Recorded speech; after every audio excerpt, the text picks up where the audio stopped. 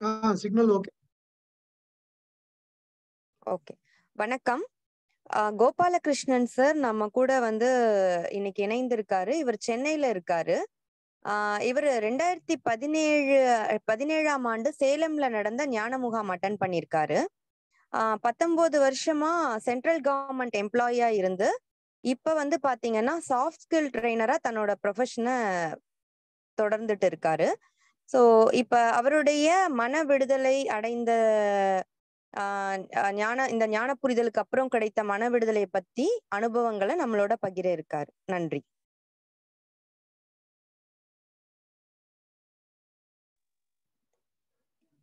Sir தொடங்கலாம் sir. Sri பகவத் ஐயா அவர்களுக்கு வணக்கம். உங்கள் அனைவருக்கும் வணக்கம். என் பெயர் கோபாலகிருஷ்ணன். நான் இருப்பது சென்னையில். நான் வந்து இப்போ ஒரு சாஃப்ட் ஸ்கில் ட்ரெயினரா ஒர்க் பண்ணிட்டு இருக்கேன்.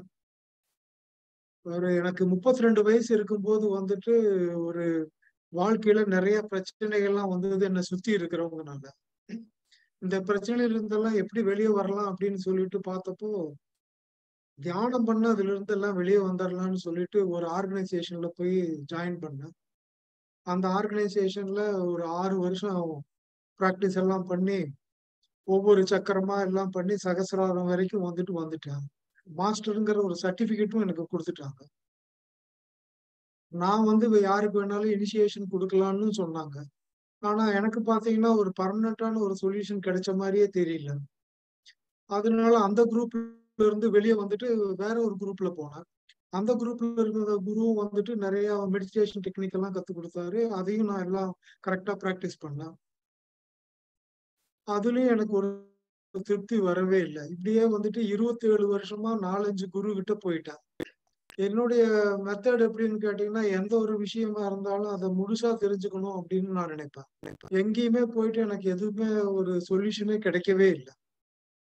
கடைசியா ஒரு குரு கிட்ட போனப்போ அவரு வந்துட்டு நான் இது போக நான் என்ன பண்ணேன்னா ஓசோவோட புக்ஸ் எல்லாத்தையும் எடுத்து படிச்சுட்டு அதுல வந்து சிவசூத்திரங்கிற டெக்னிக் எல்லாம் கொடுத்திருந்தாரு. சிவன் வந்து 112 டெக்னிக் கொடுத்திருக்காரு அப்படின்னு சொல்லிட்டு அதெல்லாம் எடுத்து பிராக்டிஸ் பண்ணிட்டு இருந்தேன்.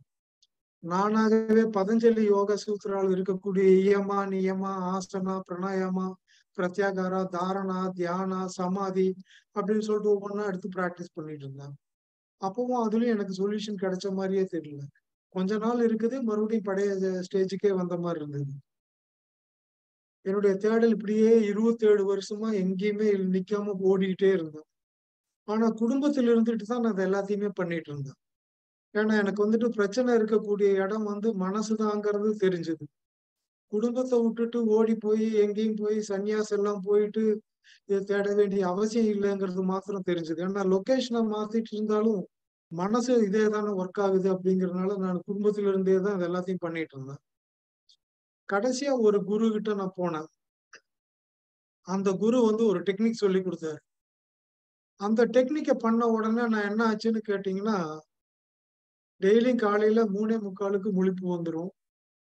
நான் வந்துட்டு நேரா அந்த சமாதி லெவலுக்கே போயிடுவேன். சமாதி லெவல்லயே 24 ஹவர்ஸ் இருந்தேன். ரொம்ப சந்தோஷமா இருந்தது. ஒரு பிரச்சனையும் இல்லை. என்னை சுத்தி இருக்கிறவங்க என்னென்ன பிரச்சனை பண்ணாலும் அது வந்து என்னை பாதிக்கவே இல்லை.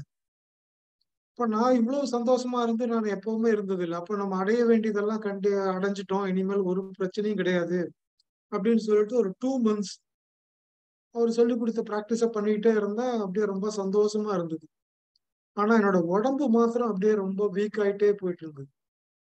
நான் வந்து ஏற்கனவே டயபெட்டிக் பேஷண்ட். சுகர் லெவல் பாத்தீங்கன்னா மார்னிங் ஒரு 300 இருக்கும்.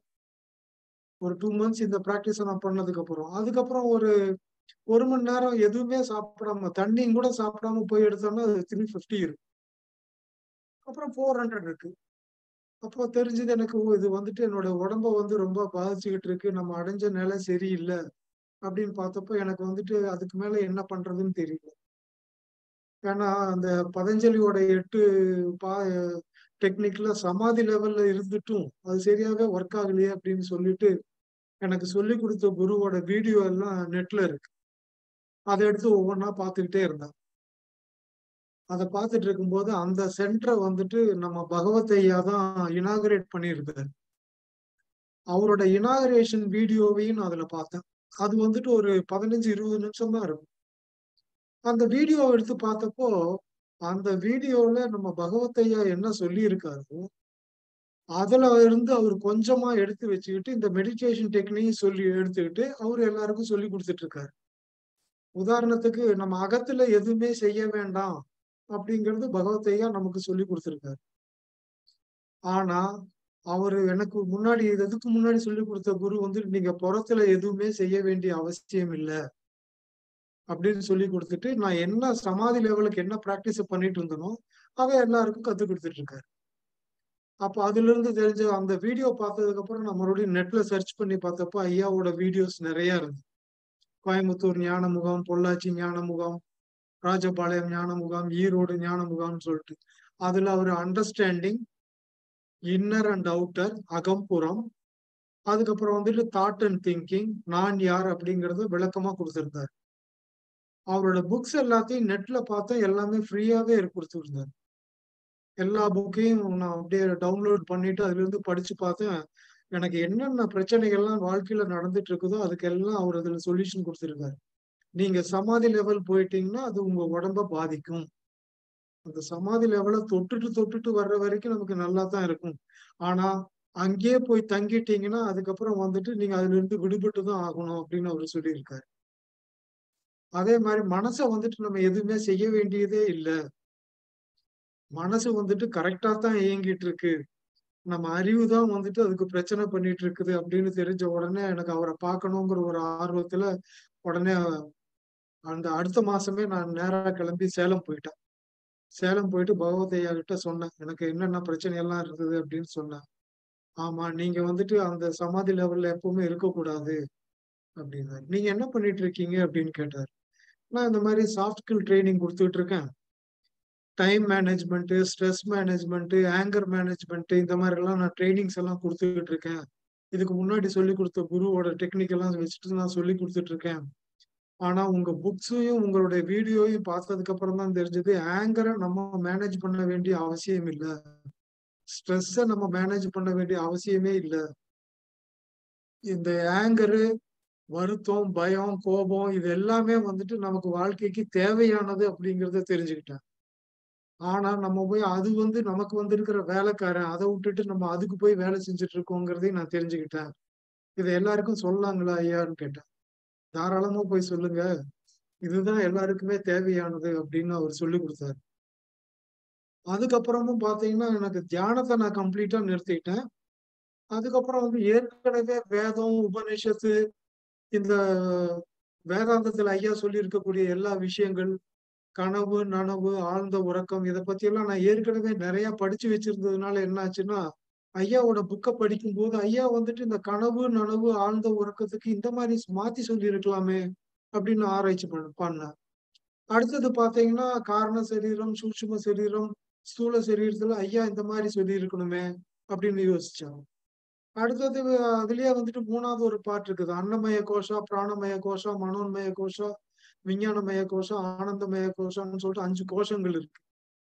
இத சொல்லியிருக்கலாமே அப்படின்னு சொல்லிட்டு ஒவ்வொரு புக்க படிக்கும்போதும் எனக்கு அதுக்குள்ள நான் ஏற்கனவே தெரிஞ்ச விஷயங்கள வச்சுட்டு, ஐயா இப்படி சொல்லியிருக்கலாம், அப்படி சொல்லியிருக்கலாம்ன்னு யோசிச்சுக்கிட்டு இருந்தேன். இதுலயே எனக்கு வந்துட்டு ஐயாவோட ஒவ்வொரு புக்கையும் ஒரு 10 தடவையாவது படிச்சிருப்பேன். இதுலயே எனக்கு 2 வருஷம் ஆயிடுச்சு. அதுக்கப்புறம் தான் எனக்கு ஒரு விஷயம் புரிஞ்சது. ஐயா சொல்லியிருக்கிற விஷயங்கள் எல்லாமே நம்ம ஃபாலோ பண்ணாம அவர உட்கார்ந்து அனலைஸ் பண்ணிட்டு இருக்கிறோங்கிறது எனக்கு தெரிஞ்சது. ஏன்னா, நான் எதெல்லாம் சொல்லியிருக்கலான்னு நான் நினைக்கிறேனோ, அந்த விஷயத்த அவரு அந்த புக் இல்லாம வேற புக்ல சொல்லியிருக்காரு. தியானத்தை விடு ஞானத்தை பெறுல ஒண்ணு சொல்றாரு. நான் என்ன நினைச்சேனோ, அது வேற புக்ல சொல்லியிருக்காரு. ஞான விடுதலையில ஒண்ணு சொல்லியிருக்காரு. இந்த மாரி ஒவ்வொரு இதுலயும் சொல்லியிருக்காரு. நம்ம ஐயாவ ஃபாலோ பண்ணாம நம்ம தப்பா அவர உட்கார்ந்து அனலைஸ் பண்ணியிருக்கோங்கிறது எனக்கு புரிஞ்ச உடனே, அனலைஸ் பண்றத சுத்தமா நிறுத்திட்டேன். நிறுத்திட்டு ஐயா என்ன சொல்லியிருக்காரோ, அத மாத்திரம் வந்துட்டு ஒரு 10 நாள் ஃபாலோ பண்ணேன். என் மனசு அப்படியே கம்ப்ளீட்டா விடுதலையே அடைஞ்சிருச்சு. அது விடுதலை அடைஞ்சது எனக்கு எப்படி தெரிஞ்சதுன்னு கேட்டீங்கன்னா, எனக்கு வந்துட்டு என் பேரன் மேல வந்துட்டு ரொம்ப விருப்பம். அவன வந்துட்டு நான் அடிச்சதே கிடையாது. அவன் சரியா படிக்கலைங்கிற ஒரு காரணத்துக்காக இதெல்லாம் பண்ணி இந்த பிராக்டிஸ் எல்லாம் பண்ணிட்டு இருக்கும்போது ஒரு நாள் வந்துட்டு தெரியாம அடிச்சிட்டேன். ஒரு அடி அடிச்சிட்டேன். அடிச்சதுக்கு அப்புறம் ஐயோ அவனை அடிச்சிட்டோமேன்னு சொல்லிட்டு அவன்கிட்ட போயிட்டு மன்னிப்பு கேட்கலாம்னு சொல்லிட்டு போய் அவங்ககிட்ட போய் நின்னா எனக்குள்ள இருந்து கில்ட்டி ஃபீலிங்கே வரல. சுத்தமாவே கில்ட்டி ஃபீலிங்கே வரல. அவன் ஒரு தப்பு பண்ணா அதை நம்ம கரெக்டா தான் அடிச்சிருக்கிறோம் அப்படிங்கிற மாதிரி இருந்தது. அப்பதான் தெரிஞ்சது என்னுடைய மனசு வந்துட்டு கம்ப்ளீட்டா விடுதலை அடைஞ்சிருச்சு அப்படிங்கிறது வந்து எனக்கு புரிஞ்சுது. எனக்கு வந்துட்டு ஐயாவோட புக்ல ரொம்ப பிடிச்சிருந்த புக் எதுன்னு கேட்டீங்கன்னா, ஆன்ம ஞான ரகசியம், வேதாந்தம். ஏன்னா ஏற்கனவே வேதத்தை பத்தி எல்லாம் நான் கொஞ்சம் தெரிஞ்சு வச்சிருந்ததுனால என்ன ஆச்சுன்னு கேட்டீங்கன்னா, அந்த வேதாந்த புக்கும் ஆன்ம ஞான ரகசியம் வந்துட்டு எனக்கு முழு விடுதலையை கொடுத்துருச்சு. இதுல வந்துட்டு நான் ஐயா சொல்லிட்டு இருக்கக்கூடிய கான்சியஸ் மைண்டுங்கிற நம்மளுடைய மனதுல மனம்ங்கிற பகுதி முதல்ல வருது. அந்த மனதுக்கு அப்புறம் தான் வந்துட்டு நம்மளோட அறிவு வருது. செகண்டா வர்ற நம்ம வந்து அறிவு தான் நம்மளா இருந்துகிட்டு அந்த மனசையே சரி பண்ணணுங்கிற ஒரு எண்ணத்துல ஏதோ பண்ணிட்டு இருக்கு. ஆனா நம்ம மனசுல நம்ம எதுவுமே சரி பண்றதுக்கு எதுவுமே கிடையாது. என்னன்னு கேட்டீங்கன்னா, மனசுங்கிறது ஞானேந்திரியம். நம்மளுடைய மெய், வாய், மூக்கு, கண், காதுங்கிற இந்த ஞானேந்திரியம் எப்படி வேலை செய்யுதோ, அதே மாதிரிதான் மனசும் வேலை செய்யுது. அந்த மனசு நம்ம குடுக்கக்கூடிய இன்ஃபர்மேஷனை வச்சுக்கிட்டு வெளி உலகத்துல வேலை செய்யலாமே ஒழிய, அந்த மனசை சரி பண்ற ஒரு வேலையும் நம்ம போக வேண்டிய அவசியமே கிடையாது. உதாரணத்துக்கு ஒரு பாம்பை பார்த்த உடனே நமக்கு பயம் வருதுன்னா, பயம் வந்தா தான் பாம்புகிட்ட இருந்து விலகுவோம். அதனாலதான் நம்ம உயிரையே காப்பாத்திக்க முடியும். நம்ம நண்பரை பார்த்த உடனே நமக்கு ஒரு மகிழ்ச்சி வருது அப்படின்னு சொன்னோம்னா, அந்த மகிழ்ச்சியை நம்ம கொண்டு வரல. அதுவா தான் வருது. அது வர்றது கரெக்ட் தான். அதே மாதிரி நம்மளை ஏமாத்துனவங்களையோ, நம்ம வந்துட்டு எப்பவுமே நம்மள கோவத்த தூண்டிட்டு இருக்கிறவங்கள யாரோ பார்த்தா வெறுப்பு வருதுன்னா, அந்த வெறுப்பு வந்தா தான் அவங்க கிட்ட எப்படி டீல் பண்ணணுங்கிறது நமக்கு தெரியும். ஆனா நம்ம என்ன ஒரு தப்பான விஷயத்த பண்றோம்னு கேட்டீங்கன்னா, எனக்கு வருத்தம் வரக்கூடாது, எனக்கு கோபம் வரக்கூடாது, எனக்கு டென்ஷன் வரக்கூடாதுன்னு நம்மளையே சரி பண்ற வேலையில நம்ம இறங்கிரும். நம்ம மனம்ங்கிறது ஞானேந்திரியம்.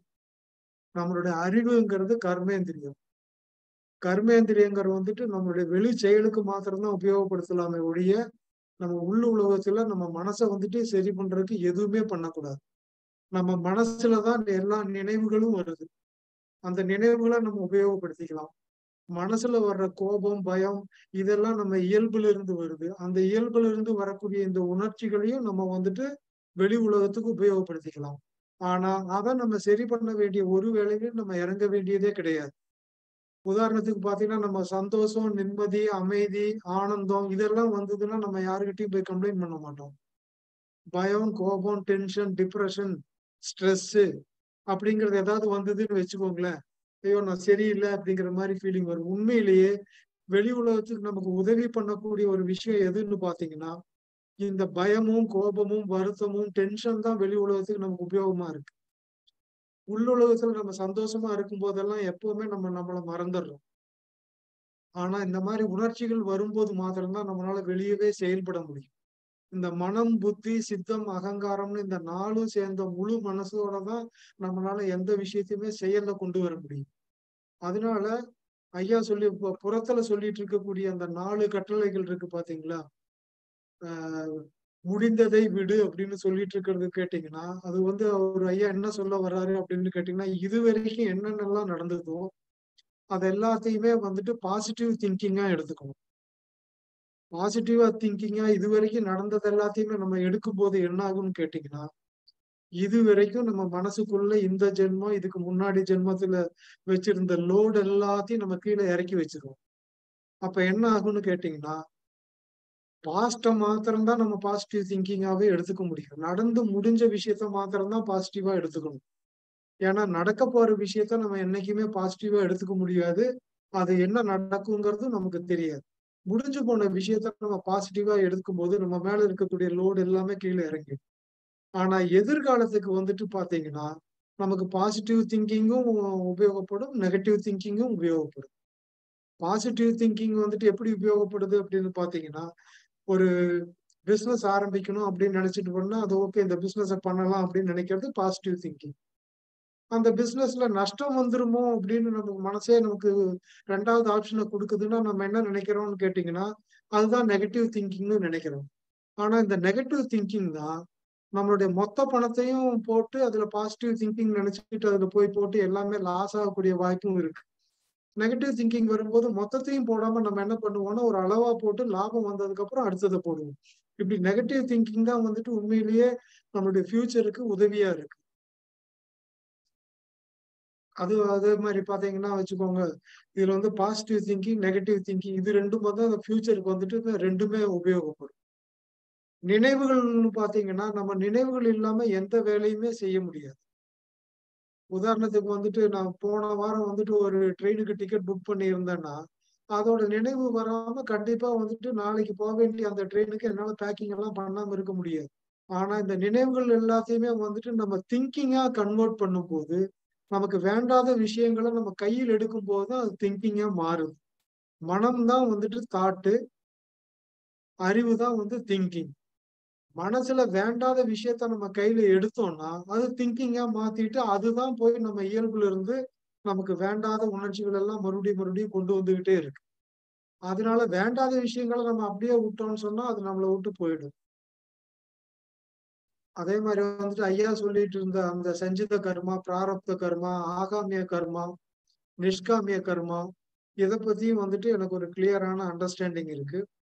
3வது வந்துட்டு பாத்தீங்கன்னா, ஐயா கடைசியா சொல்லிக் குடுக்கக்கூடிய பாயிண்ட் அந்த நான் யார் அப்படிங்கிற ஒரு விஷயமும் எனக்கு ரொம்ப தெளிவாயிடுச்சு. நான் யார் அப்படிங்கிற விஷயத்துல வந்துட்டு நம்ம எப்பவுமே ஒரு குழப்பத்திலேயே தான் இருந்துகிட்டு இருப்போம். ஆனா நான்கிறது வந்துட்டு ஒண்ணும் கிடையாது. தோன்றி மறையக்கூடிய ஒரு அம்சம் தான். அப்பப்போ வருது, அப்பப்போ போய்க்கிட்டே இருக்குங்கிறது அந்த மாத்திரம் நம்ம தெரிஞ்சுக்கிட்டோம்னு வச்சுக்கோங்களேன். ஆட்டோமேட்டிக்கா வந்துட்டு நம்மளுடைய பிரச்சனைகள் எல்லாம் ஒவ்வொன்னா அப்படியே காணாமயே போயிடும். நமக்கு வந்துட்டு இப்போ மொத்தமா குடுத்திருக்கிற டைம் எவ்வளவுன்னு எனக்கு தெரியல. நான் சொல்லிட்டு இருக்கக்கூடிய நம்ம உணர்ச்சிகள் எப்படி வேலை செய்யுது, நினைவுகள் எப்படி வேலை செய்யுது, மனம் எப்படி வேலை செய்யுது, புத்தி எப்படி வேலை செய்யுது, அது சம்பந்தமா இருந்தாலும் சரி, இல்ல அகம், புறம்னு எப்படி பிரிக்கிறதுன்னு இருந்தாலும் சரி, நான் யார், கர்மா இத பத்தி ஏதாவது உங்களுக்கு கேள்விகள் இருந்தாலும் நீங்க தாராளமா என்கிட்ட கேட்கலாம். இப்பவே நீங்க கேட்கணும்னு கூட அவசியம் கிடையாது. உங்களுக்கு வந்து நீங்க தனியா என்ன கான்டாக்ட் பண்ணி கேட்டாலும் நீங்க கேட்கலாம். நான் வந்து இது சம்பந்தமா தான் வந்துட்டு இப்போ நான் போயிட்டு இருக்கக்கூடிய கிளாஸ்ல எல்லாம் ஐயாவோட டீச்சிங்க தான் சொல்லிக் குடுத்துக்கிட்டு இருக்கேன். எனக்கு வந்து இன்ஃபாக்ட் பார்த்தீங்கன்னா 4 லாங்குவேஜ் தெரியும். தமிழ், தெலுங்கு, இங்கிலீஷ், மலையாளம். நான் கேரளால வேலை செஞ்சதுனால எனக்கு மலையாளமும் தெரியும். மதர் டங் தெலுங்குனால தெலுங்கும் தெரியும். நம்மள சரி பண்றதுக்கு ஒண்ணுமே ஒரு பிரச்சனையுமே கிடையாது அப்படிங்கிறத எனக்கு சொல்லிக் குடுத்த ஸ்ரீ பகவத் ஐயா அவர்களுக்கு கோடான கோடி நமஸ்காரங்கள். உங்களுக்கு இப்ப வந்துட்டு டைம் வந்து 8:30 ஆக போகுது. ஏன்னா போன மீட்டிங் பார்த்தீங்கன்னு வச்சுக்கோங்களேன், கொஞ்சம் டிலே ஆனதுனால எல்லாருமே இதாயிடுச்சு. இது சம்மந்தமா உங்களுக்கு ஏதாவது கேள்வி இருந்ததுன்னா, நீங்க தாராளமா என்கிட்ட கேட்கலாம்.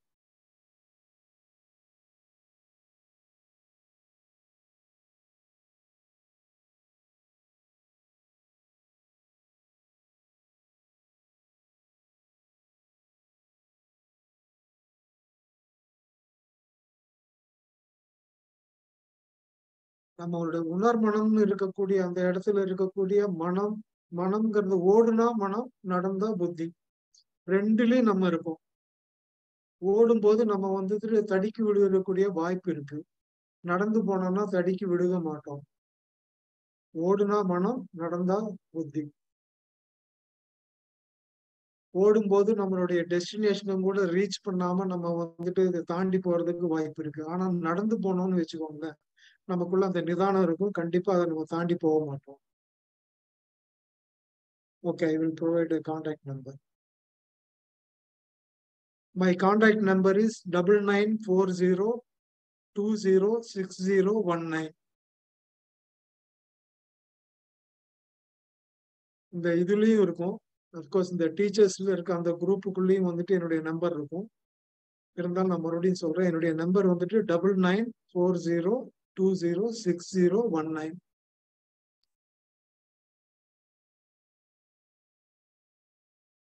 இந்த பார்ட்டிசிபென்ட்ஸ்ல ஏதாவது கேள்வி ஏதாவது இருந்ததுன்னா நீங்க கேட்கலாம்.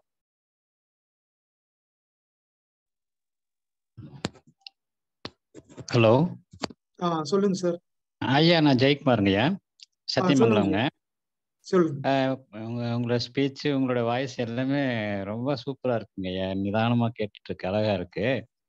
சரிங்க சார். என்கிட்ட ஒரு சின்ன விஷயம் என்ன பார்த்தீங்கன்னா, இப்ப நான் வந்து ஆன்மீகம் தெரியாமயே கிட்டத்தட்ட ஒரு 20, 25 வருஷத்துக்கு மேல தேடிட்டே ஓடிட்டு இருந்தோம். அப்படி ஓடிட்டு சரிங்க. இருக்கிற பார்த்தீங்க அப்படின்னா, அந்த தியான முறைகளா இருந்தாலும் சரி, யோக முறைகள் போறப்ப, அதுல ஒரு சில விஷயங்கள நம்ம கத்துக்கிறப்ப, ஒரு வெளிய வந்து ஒரு பந்தா காட்டுற மாரி ஒரு நிலை உருவாச்சுங்க. எப்படின்னு பார்த்தா, ஒரு ஆமா. பயிற்சி முடிச்சுட்டோம் அப்படின்னு கேட்டா, மத்தவங்களோட நான் கொஞ்சம் உயர்ந்திருக்கேன். இல்ல இன்னும் 2 பயிற்சி கரெக்ட். முடிச்சாச்சுன்னா, எல்லாத்தையும் விட உயர்ந்தது. அந்த மாரி ஒரு எண்ணம் வந்துச்சு. பட் ஐயாவோட ஞான புரிதல் வந்ததுக்கப்புறம், இது எல்லாத்தையும் சொல்லி தரணும் அப்படிங்கிற எண்ணம் தான் வந்துச்சு. அந்த எண்ணமே வரல. அது என்ன காரணம்னு புரியலைங்க. இது எல்லாருக்குமே இருக்குமா? இல்ல எனக்கு மட்டும் இருக்குமா? அப்படிங்கிறது தெரியல. சரி அத தெளிவுபடுத்திக்கலான்னு தான் கூப்பிட்டேங்க ஐயா. நீங்க சொன்னது கரெக்ட்டுங்க. நானும் கூட இப்போ உங்ககிட்ட ஆரம்பத்துல என்ன இன்ட்ரோடியூஸ் பண்ணும்போது நான் என்னன்னு சொன்னேன்னு கேட்டீங்கன்னா, 27 வருஷம் நான் பிராக்டிஸ் பண்ணிட்டு இருந்தேன்னு சொன்னோம். ஆமாங்க. என்ன நினைச்சிட்டு இருக்காங்க அப்படின்னு கேட்டீங்கன்னா, ரொம்ப வருஷம் பிராக்டிஸ் பண்ணோம்னா நம்ம ரொம்ப உயர்ந்த நிலைமைக்கு போயிடுறோம் அப்படின்பாங்க. ஆனா நம்ம தப்பான ஒரு வேலையை பண்ணிட்டு, ம். அனாவசியமா வந்துட்டு நம்மளுடைய இவ்வளவு வருஷத்தையும் நம்ம வேஸ்ட் பண்ணிட்டோம்.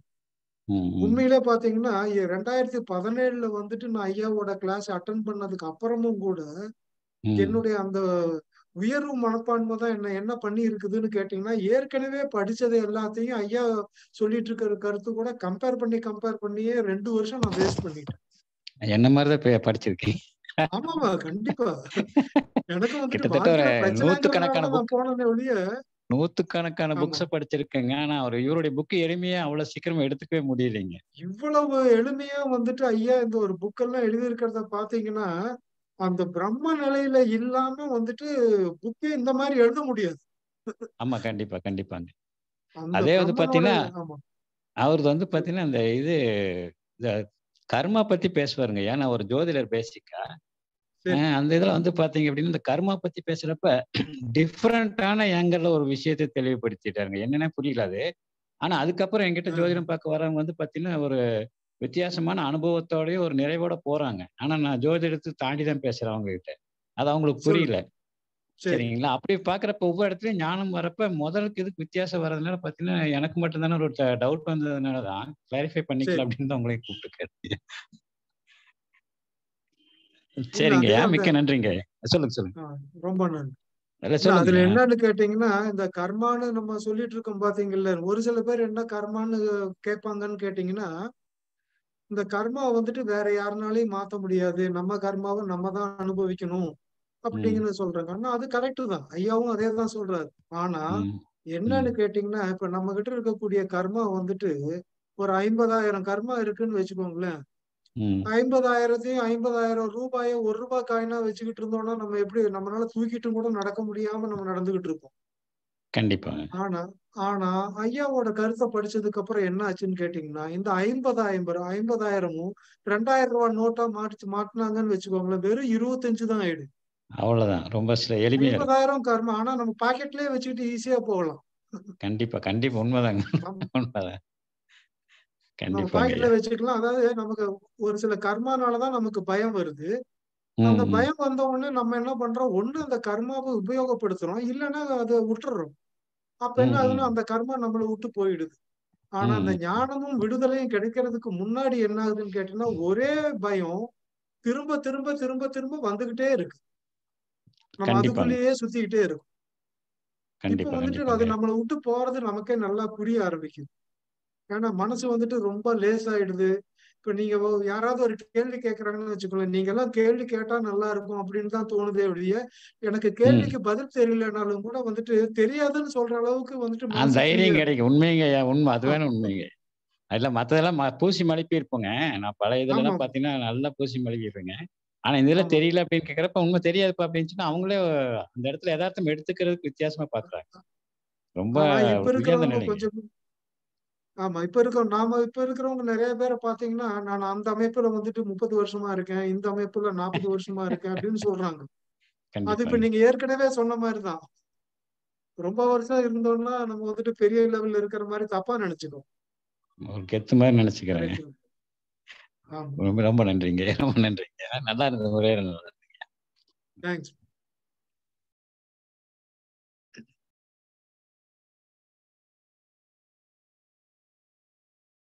வேற யாராவது கேள்வி இருக்குங்களாய்யா?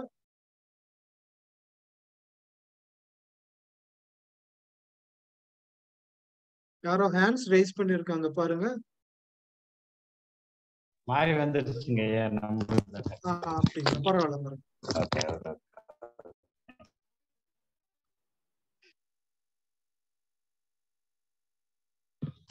ஏன்னா ஐயா விட இவ்வளவு எளிமையா வந்துட்டு ஒரு ஞானத்தை கொடுக்க முடியுமா அப்படிங்கிறது எனக்கு தெரியல. இந்த ஜென்மத்திலயாவது வந்துட்டு ஐயா மாதிரி யார் ஒரு ஞானியோட புக்கு படிக்கிறதுக்கும் அவரு கூட போய் தங்கி அதை கத்துக்கிறதுக்கும் நம்மளுடைய வாழ்க்கையவே புரட்டி போட்டது பாருங்க. இனிமேல் வேணும்னா பிறகு எடுத்துக்கலாம், வேண்டாம்னா விட்டுறலாம். அந்த லெவலுக்கு வந்துட்டு நம்மளை கொண்டு வந்த ஐயாவை வந்துட்டு உண்மையிலேயே ஏதோ புண்ணியம் பண்ணியிருக்கிறோம். அந்த சாட்ல வந்துட்டு என்னுடைய நம்பர் வேணா கொடுக்குறேன். ஆல்ரெடி வேற யாரோ ஒருத்தர் சாட்ல போட்டிருந்தாங்கன்னு நினைக்கிறேன். குரூப்ல இருக்கிறவங்க வேற யாருக்காவது ஏதாவது கேள்வி இருக்குங்களா ஐயா?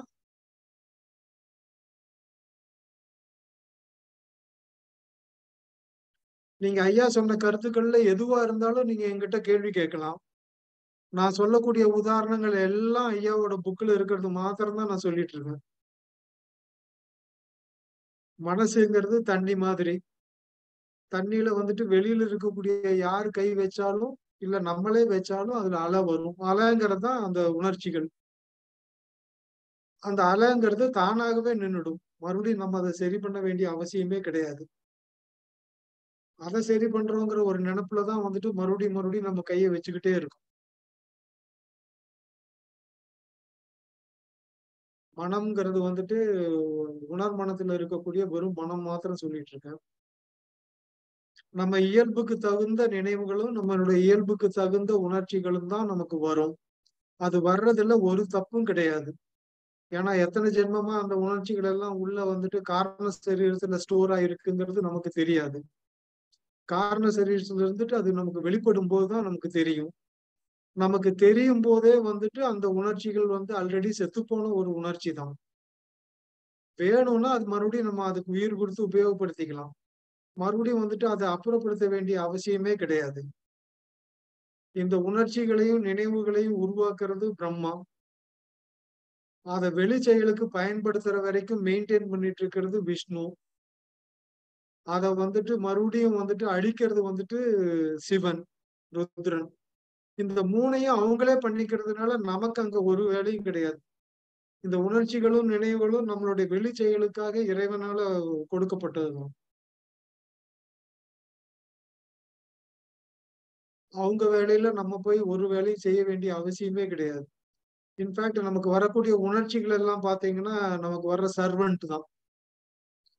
நம்ம என்ன பண்ணிட்டோம்னு கேட்டீங்கன்னா, நம்ம வீட்டுக்கு ஒரு சர்வெண்ட் வந்துட்டு வேலையெல்லாம் கொஞ்ச நாள் செஞ்சுக்கிட்டே இருந்துட்டு கடைசியா வந்துட்டு நம்மளையே வந்துட்டு நீங்க இங்க உட்கார வேண்டாம், அங்க உட்கார வேண்டாம்னு கண்ட்ரோல் பண்ற மாதிரி அந்த சர்வெண்ட் நம்மளை எப்படி கண்ட்ரோல் பண்றாங்களோ அந்த சர்வெண்ட்டுக்கு நம்ம வேலை செய்யற மாதிரி ஆயிட்டோம். ஆனா உண்மையிலேயே பாத்தீங்கன்னா வந்துட்டு நம்ம தான் எப்பவுமே எஜமானது. அந்த உணர்ச்சிகளும் நினைவுகளும் நமக்கு வந்த சர்வெண்ட் தான். அவங்கள வேணும்னா உபயோகப்படுத்திக்கலாம், வேண்டாம்னா நம்ம வந்துட்டு அவங்கள அப்புறப்படுத்த வேண்டிய அவசியம் கூட கிடையாது. அதுவாகவே போயிடும்.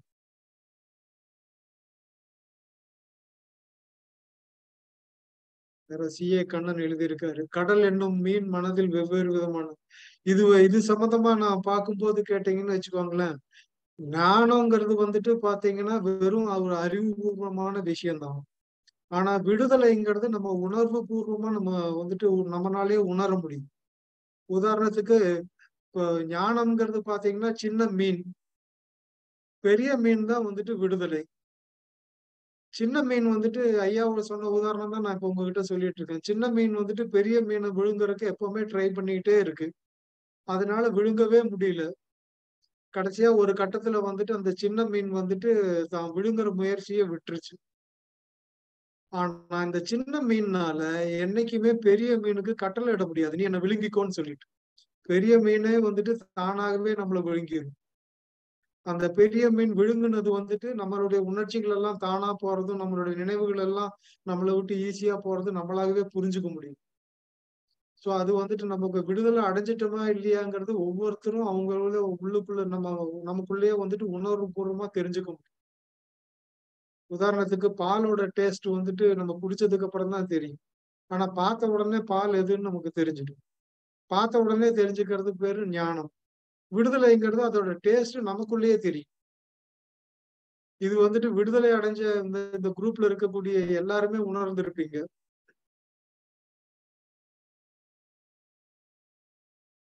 சரி, டைம் வந்து 8:40 போகுதுங்க. உங்களுக்குள்ள ஏதாவது கேள்விகள் இருந்ததுன்னா நீங்க தாராளமா என்கிட்ட கேட்கலாம்.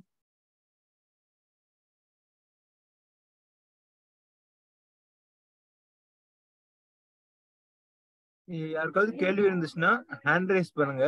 நான் வந்து அன்மியூட் பண்றேன் உங்களை.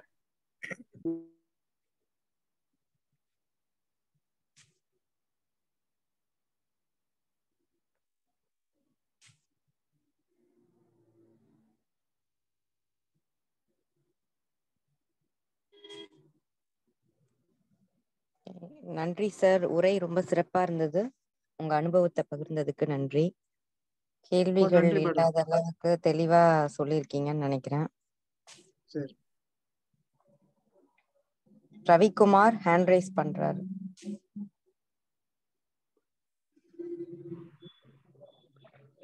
சார் வணக்கம் சார். வணக்கம் ரவிக்குமார், சொல்லுங்க சார்.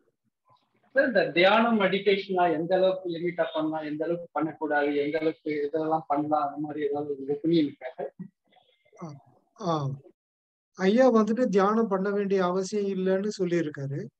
எனக்கு வந்துட்டு நான் சமாதி நிலைகள் போனதுக்கு அப்புறம் உடல்நல பாதிப்பு அடைஞ்சதுனால என்னாச்சுன்னு கேட்டீங்கன்னா, நான் தியானம் பண்றதையே நிறுத்திட்டேன்.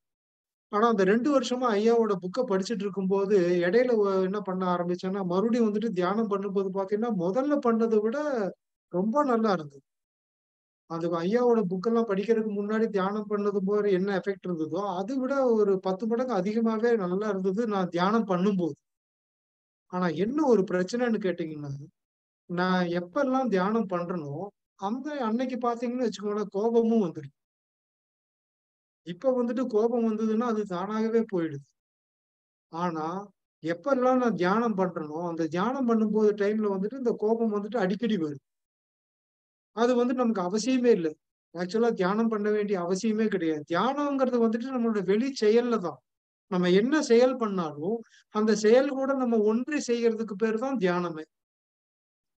நம்ம என்ன பண்ணிக்கிறோம், கண்ண மூடி உட்கார்ந்து, அந்த ஆழ்நிலையில இருக்கக்கூடிய வந்துட்டு ஒரு விஷயத்துக்குள்ள போய் நம்ம கைய வைக்கிறோம். உதாரணத்துக்கு எனக்கு கை நடுங்கிட்டே இருக்குன்னு வச்சுக்கோங்களேன். கை தான் வந்து நம்மளுடைய மனம். டேபிள் வந்துட்டு கான்சியஸ்னஸ். கான்சியஸ்னஸ்ல ஒரு ப்ராப்ளம் கிடையாது.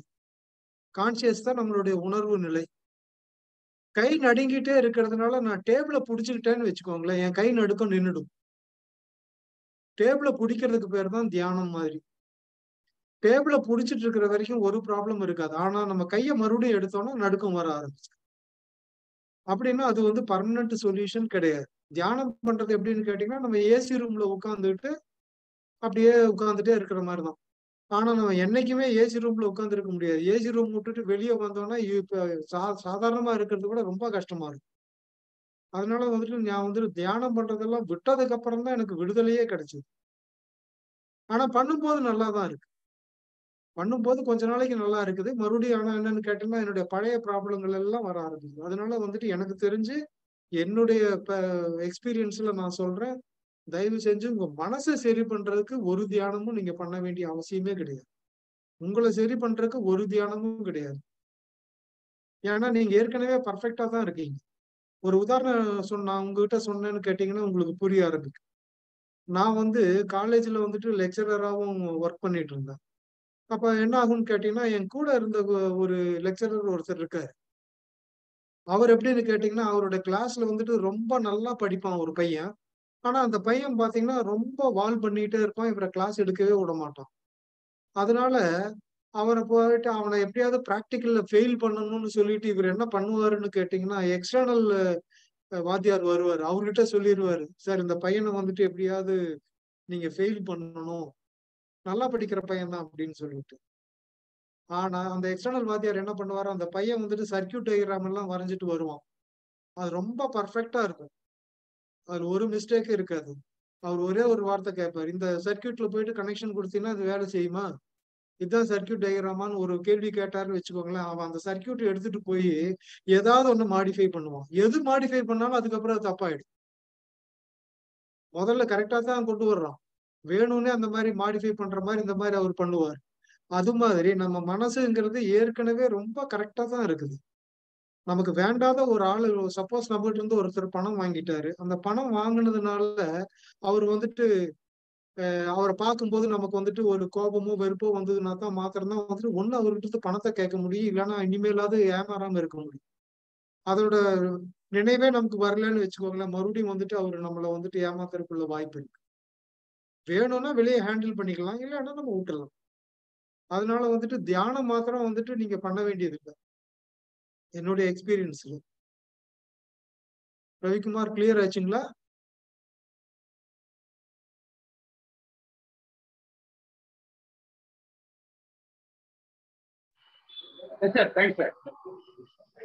ஓகே.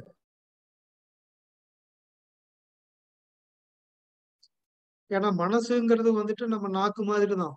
கசப்புனா கசப்பை காட்டும், இனிப்புனா இனிப்பை காட்டும். இது ரெண்டும் கலந்த ஒரு கலவைனாலும் அது காட்டும். ஆனா நாக்கு எப்படி இருக்கணும்னு நம்ம என்னைக்குமே நம்ம டிசைட் பண்றதே கிடையாது. அது நாக்கு காட்டுறதை வச்சுட்டு வெளியில இருக்கக்கூடிய பொருள் நம்ம சாப்பிடலாமா வேண்டாமாங்கிற முடிவை நம்ம எடுத்துக்கலாம். அதே மாதிரிதான் மனசும் நல்லதையும் காட்டும், கெட்டதையும் காட்டும், மகிழ்ச்சியும் காட்டும், கோபத்தையும் காட்டும். வேணும்னா எடுத்துக்கலாம், வேண்டாம்னா விட்டுறலாம். ஒரு தீய சுடும்போது வந்துட்டு நமக்கு அந்த சூடு இருக்குன்னு வச்சுக்கோங்களேன், சூடை காட்டினா தான் நம்ம தீயில இருந்து விலகுவோம். நம்ம உடம்பு அந்த மாதிரியான ஒரு ஃபங்க்ஷன் தான் செய்யுது. மனசும் அதே மாதிரி தான் செய்யுது. நம்மளுடைய 6வது அறிவுன்னு சொல்லிட்டு இருக்கிறது மனசுதான். 6வது புலன் மனசு. 6வது கர்மேந்திரியம் தான் வந்துட்டு நம்மளுடைய அறிவு. வேற யாருக்காவது ஏதாவது கேள்வி இருக்குங்களா? மேம் பானுப்ரியா மேம், உங்களுக்கு கேள்வி இருந்துச்சு, ஹேண்ட் ரைஸ் பண்ணுங்க மேம். நான் உங்களுக்கு அன்மியூட் பண்றேன்.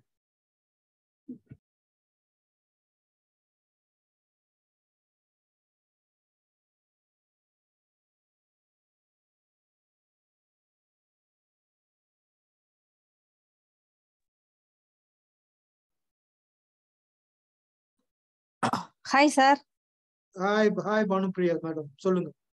சார் எமோஷன்ஸ் தாட்ஸ கூட கொஞ்சம் மேனேஜ் பண்ண முடியுது. எமோஷன்ஸ் வந்தா கொஞ்சம் மாதிரி ஃபீலிங்ஸா இருக்குல்ல சார், அத என்ன சார் அந்த அந்த இதை மட்டும் எப்படின்னு மட்டும் இது பண்ணுங்க, எக்ஸ்பிளைன் பண்ணுங்க. எமோஷன் கொஞ்சம் அதிகமா எமோஷனும் ஃபீலிங்கும் ரெண்டும் சொல்லுங்க மேடம். இப்ப சாதாரண ஃபீலிங்ஸை விட எமோஷன் கொஞ்சம் அதிகமான ஃபீலிங்ஸ் வர்றப்ப நம்ம எப்படி அதை மேனேஜ் பண்றது, எப்படி அதை மைனஸ் பண்றதுன்னு கேக்குறீங்க இல்லைங்களா? அதை நீங்க மைனஸ் பண்ணணும்னு நினைக்கிறது தான் மறுபடியும் நீங்க அதை கொண்டு வர்றீங்கன்னு அர்த்தம். ஒரு உதாரணத்துக்கு நம்மளுடைய எமோஷன்ஸ்ல நம்ம மனசு வந்துட்டு மனசுக்குள்ளதான் வந்துட்டு இந்த எமோஷன்ஸை காட்டும். சரிங்களா? மனசுல எமோஷனை காட்டுது. அது எவ்வளவு பெரிய எமோஷனா இருந்தாலும் அது முடிஞ்சதுக்கு அப்புறம் தான் நமக்கு தெரியும். முடிஞ்சதுக்கு அப்புறம் நமக்கு தெரியும். நம்ம தெரிஞ்ச உடனே என்ன பண்றோம், ஐயோ இவ்வளவு பெரிய எமோஷன் வந்துருச்சு அப்படின்னு சொல்லிட்டு நீங்க நினைச்சிட்டு அதை குறைக்கணும்னு சொல்றீங்க பாருங்க. குறைக்கணும்னு நீங்க நினைக்கிறது தான் மறுபடியும் உங்களுடைய இயல்புல போய் கையை வச்சு அதே எமோஷன்ஸை கொண்டு வர்றீங்க. ஒரு உதாரணத்துக்கு நம்ம வீட்டுல இருந்து வெளியே போறோம் மேடம், சரிங்களா? Okay sir. வீட்டுல இருந்து வெளியே போறோம். வீட்டுல இடது பக்கம் வந்துட்டு வெளியே போனா அந்த ரோட்டோட இடது பக்கம் பாத்தீங்கன்னா கொஞ்சம் பேர் கூட்டமா நின்று இருக்காங்க. சரிங்களா மேடம்? அந்த கூட்டமா இருக்கக்கூடிய இடத்துக்கு நம்ம போகணும்னு நினைச்சோம்னு முடிவெடுத்தோம்னு வச்சுக்கோங்களேன், என்ன நடக்கும்னா நமக்குள்ள இருந்து ஆர்வங்கிறது வந்துட்டு அந்த கூட்டத்தை நோக்கி நம்ம போவோம். கரெக்டுங்களா? ஆமா. அதே மனசு இன்னொரு விஷயத்த என்ன சொல்லுதுன்னு கேட்டீங்கன்னா, அங்க நின்றுட்டு இருக்கிறவங்க எல்லாம் வந்துட்டு சரியான ஆளுங்க மாதிரி தெரியலையே, ஏதோ குடிச்சிட்டு சண்டை போடுற மாதிரி தெரியுது அப்படின்னு உங்க மனசு சொல்லுது. இப்போ அந்த கூட்டத்தை விட்டு நீங்க விலகி போகணும்னா வந்துட்டு உங்களுக்குள்ள என்ன உணர்ச்சி வந்ததுன்னா, கூட்டத்தை நோக்கி போகாம கூட்டத்துல இருந்து விலகி போவீங்க. பயம் வந்ததுன்னா தான் விலகி போவோம். அந்த ரோட்டு வழியா போகாம ஆப்போசிட்ல நம்ம போவோம். கரெக்டுங்களா? பயம் வருது. அப்போ நீங்க பயத்துல இருந்து வெளியே வரணும்னு நீங்க நினைச்சீங்கனாலே மறுபடியும் அது பயத்தை தான் கொண்டு வரும். கரெக்டுங்களா? ஆமாங்க சார். ஆமா. அப்ப நான் உங்ககிட்ட என்ன சொல்றேன்னு கேட்டீங்கன்னா, கோபமோ பயமோ வருத்தமோ டென்ஷனோ டிப்ரெஷனோ ஸ்ட்ரெஸ்ஸோ எது வந்தாலும் அதுக்கு வெளியே வேலை இருக்குதா இல்லையான்னு பாருங்க. இல்லைன்னு சொன்னா விட்டுருங்க. இப்ப உதாரணத்துக்கு என் வீட்டுக்கு முன்னாடி வந்துட்டு ஒரு பைக் நின்று இருக்கு. அந்த பைக் ஓகே. வந்துட்டு ஒரு மின்னல் அடிச்சு அப்படியே எரிஞ்சு போச்சு. எனக்கு வருத்தம் வருமா வராதா? கண்டிப்பா வருத்தம் வரும். இந்த வரும். வருத்தத்துக்கு இந்த வண்டி நான் ரெஜிஸ்டரும் கூட பண்ணல. ஒண்ணுமே கிடையாது. வருத்தம் வரத்தான் செய்யும். இந்த வருத்தத்துக்கு என்னால ஒண்ணுமே பண்ண முடியாது. ஏன்னா வண்டியை நான் ரெஜிஸ்டர் பண்ணல. கரெக்ட்டுங்களா? இப்போ ஆமா. அதே அதே இது என் வீட்டுக்கு முன்னாடி வச்சிருந்த பைக் வந்து காணாம போயிடுச்சு. இப்பவும் எனக்கு வருத்தம் வருமா வராதுங்களா? வருத்தம் வரும். ஆனா உள்ள வர்ற வருத்தத்தை உபயோகப்படுத்திட்டு நம்ம என்ன பண்ணலாம் அப்படின்னு கேட்டீங்கன்னா, முதல்ல போய் ஒரு எஃப்ஐஆர் போலீஸ்ல போய் ஒரு கம்ப்ளைண்ட் குடுக்கணும். அந்த கம்ப்ளைண்டோட காப்பிய எடுத்துட்டு போயிட்டு நம்ம இன்சூரன்ஸ்ல கிளைம் பண்ணணும். இந்த ஆமா. 2 விஷயத்த நம்மள பண்ண வைக்கிறதுக்கு வேண்டிதான் அந்த வருத்தம் வருது. கரெக்ட்டுங்களா? இந்த ஆமாங்க 2 சார். இந்த வருத்தத்த உபயோகப்படுத்தி தான் நம்ம இது 2யும் பண்ணி முடிச்சுருவோம். இந்த 2யும் பண்ணி முடிச்சதுக்கு அப்புறமும் வருத்தம் வருமான்னு நீங்க கேட்டீங்கன்னா, அதுக்கப்புறமும் வருத்தம் வரும். ஆனா, அதுக்கப்புறம் வரக்கூடிய வருத்தத்துக்கு வேலையே கிடையாது. எப்படி முன்னாடி பைக்கு எ இன்சூரன்ஸ் பண்ணாமயே எரிஞ்சு போச்சோ, அதுக்கப்புறம் வரக்கூடிய வருத்தத்துக்கு உள்ள வேலை கிடையாது. இனிமேல் நமக்கு பைக்கு கிடைச்சாலும் கிடைக்கலாம், இன்சூரன்ஸ் பணம் கிடைச்சாலும் கிடைக்கலாம். ஒரு சமயம் இன்சூரன்ஸ் பணமும் கிடைச்சு, பைக்கும் கிடைச்சாலும் கிடைக்கலாம். சார் நீங்க கரெக்ட்டுங்களா? எல்லாமே புரியுது சார். ஆனா அது சரி. வந்து உடம்புல வந்து இந்த கெமிக்கல் ரியாக்ஷன உண்டு பண்ணிருதுல்ல. எப்படிங்க? உடம்புல வந்து இந்த கெமிக்கல் ரியாக்ஷன உண்டு பண்ணிருதுல்ல. ஒரு பயமோ, ஒரு பதட்டமோ அந்த ஸ்டேட்டுக்கு ஆ. நம்ம போயிரோம். அந்த இத எப்படி ஆ, கொண்டு அது எப்படி? இல்ல. அது போறது எப்படின்னு நீங்க கேட்டீங்கன்னா, முதல்ல வந்துட்டு உங்களுக்கு மனசுல அந்த பயம் தெரியும். அந்த ஆமாங்க சார். மனசுல இருந்து அத நீங்க கையில எடுத்தீங்கன்னா என்ன ஆகும்னு கேட்டீங்கன்னா, அது வந்து நம்ம நர்வஸ் சிஸ்டத்துக்குள்ள போயிட்டு இம்பாக்ட் ஆகும். உடம்புல இம்பாக்ட் ஆகும். உடம்புல வந்துட்டு 9 கிளாண்ட் இருக்குது. அட்ரினலின், கொனால்டு, அ பான்கிரியாஸ், தைம்ஸ், தைராய்டு, பிட்யூட்டரி, பீனியல்னு சொல்லிட்டு 7 கிளாண்ட் இருக்கு. இந்த ஓகே. கிளாண்ட்ல போயிட்டு அந்த சுரப்பிய வந்து சுரக்க வச்சிரும். Okay sir. உதாரணத்துக்கு பயம் வந்ததுன்னு வச்சுக்கோங்களேன், அட்ரினலின் வந்துட்டு சுரக்கும்.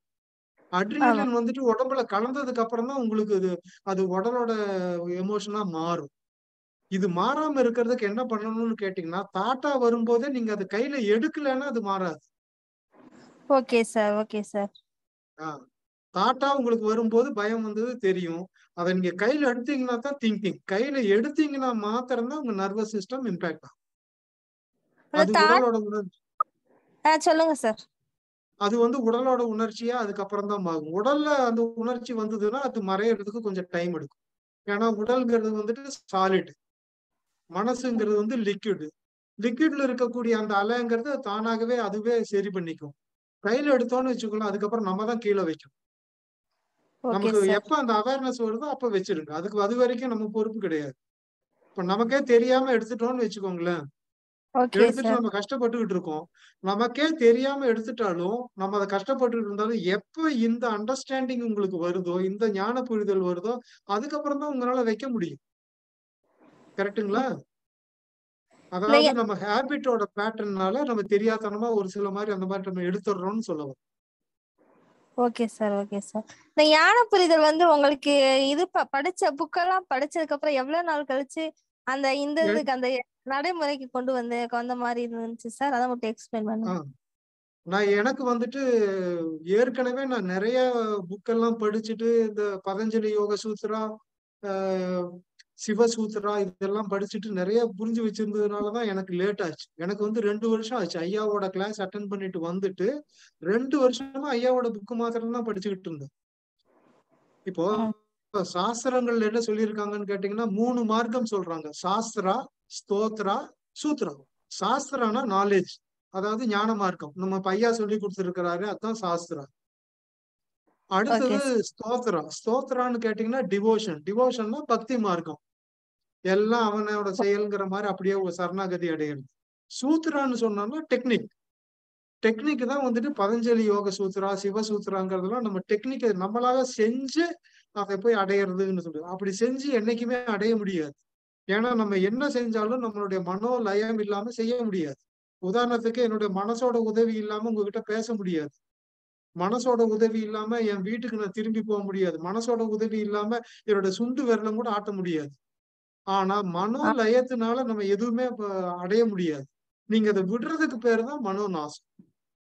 அதான் ஐயா அருமையா விளக்கி இருப்பாரு. அது மனோ நாசம்ங்கிறது ஆக்சுவலா மனோ லய நாசம் அப்படிம்பாரு. நம்ம எப்ப அந்த லயத்தை விடுறோமோ அது ஆட்டோமேட்டிக்கா நம்ம இருக்கிறதே வந்துட்டு மனோ நாசத்துலதான் இருக்கு. Okay sir, okay sir. Thanks. Okay, thank you sir.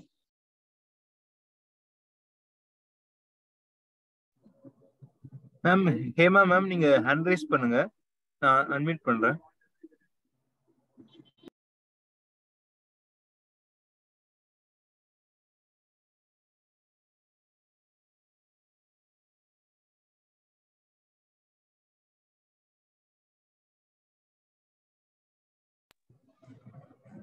Okay sir, அவங்களால பேச முடியாதுன்னு மெசேஜ் அனுப்பிச்சிருக்காங்க. கோபாலகிருஷ்ணன் சார், ரொம்ப நன்றி. அவங்க கேள்வி என்ன மேடம்?